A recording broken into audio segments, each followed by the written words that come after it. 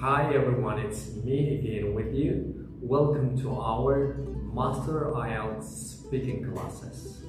Just for today, I want to describe you common, maybe 6 triggers in Ielts speaking part 1 question.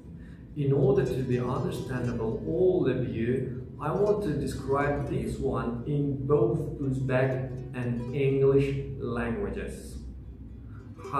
Bugun sizlar bilan Ielts speaking part 1dagi qiziq bir holatlarni ko'rib chiqamiz. What does the examiner want to hear by the question? For example, do you play football? What is important here?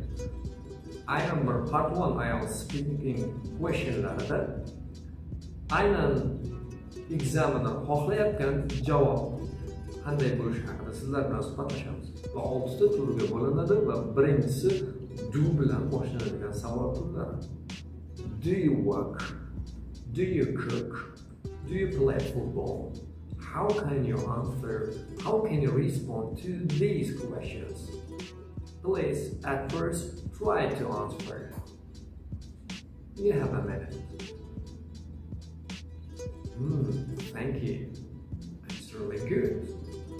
Unfortunately, the examiner wants another response. How? For example, do you play football? Yes, I do play football. That's all? No. Your response should be longer than it. And your response should be direct with examples. How? Do you play football? Yes, I do play football. I've been playing football since I was accepted the football team of my school.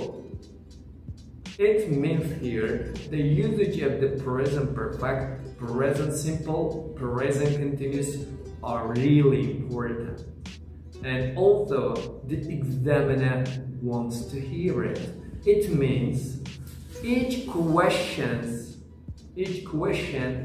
analyzes some kind of the grammar and vocabulary. Just in Uzbek language. Ielts part 1 savollarida har bir savol sizni qaysidir tildagi ko'nikmalaringizni sinaydi. How? Do bilan boshlangan savol turlari asosan sizni present simple ni qay darajada ishlata olishingizni bilish uchun berilyapti. Aksariyat Ielts kandidatlari esa bunga faqatgina present simple bilan javob berishadi. Ayrim holatlarda Ielts speaking part 1 ga berilgan javoblar o'ta ko'payib ketib qoladi yoki qisqarib ketib qoladi. It should last at least 20 seconds for each question. Har bir savolga 3 soniyadan 20 soniyadan javob berganingiz siz uchun qulayroq. Va do'li savollarga aytdik. Do bilan boshlangan trigger deb ataladi.